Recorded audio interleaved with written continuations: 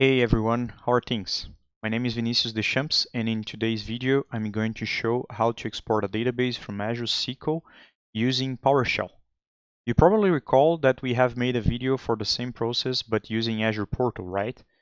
The idea is to ensure the copy is transactionally constant, and we can do it in the same way as we did in the portal using the PowerShell. So let's do it. So as you can see, I already have the PowerShell script that we are going to use for this demonstration. I have everything in place here, and please keep in mind this script is also available in the blog and also in the description of this video, so check that out. And prior to execute that, I must tell you that you have to have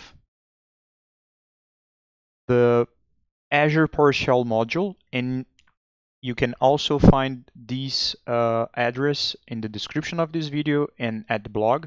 So please keep in mind that you must have this module prior to execute the script. So let's execute the script then. So as we did in the Azure portal, we are going to copy the database first, and then as this process takes a while, I will be back with you in a moment. This process depends on the size of the database. So in my case, as it's a brand new database without any information, this process should be fast and shouldn't take much time. So it's probably going to finish in the next minute.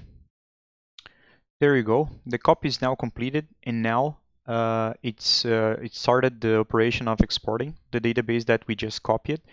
So it's going to export to the storage account that we already have in place, and let's wait and see how things progress.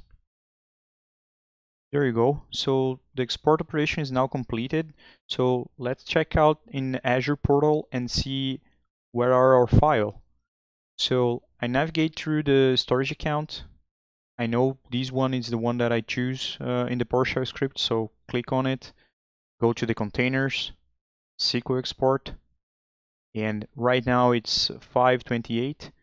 So here is the bacpac that I just exported using PowerShell. Thanks for watching. I hope you like it, and I see you on my next video.